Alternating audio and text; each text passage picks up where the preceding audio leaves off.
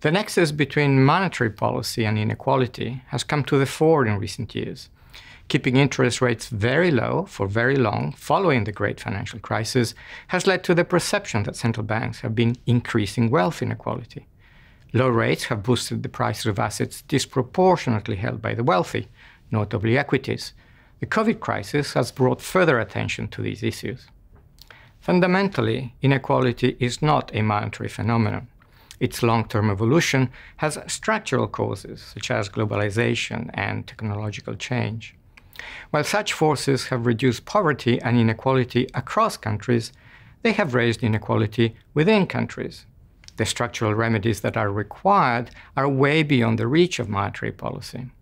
That said, there is a lot that monetary policy can do.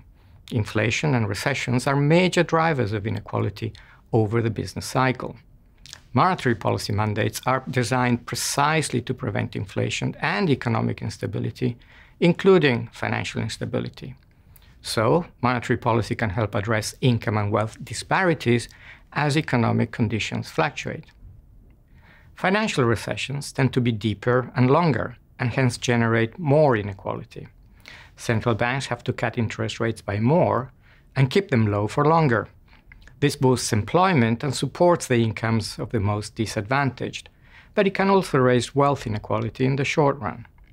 And it can contribute to the slow build-up of financial imbalances, sowing the seeds of precisely the kind of recession that is more costly in terms of income inequality. In other words, financial recessions have given rise to more complex policy trade-offs, making the task of monetary policy trickier.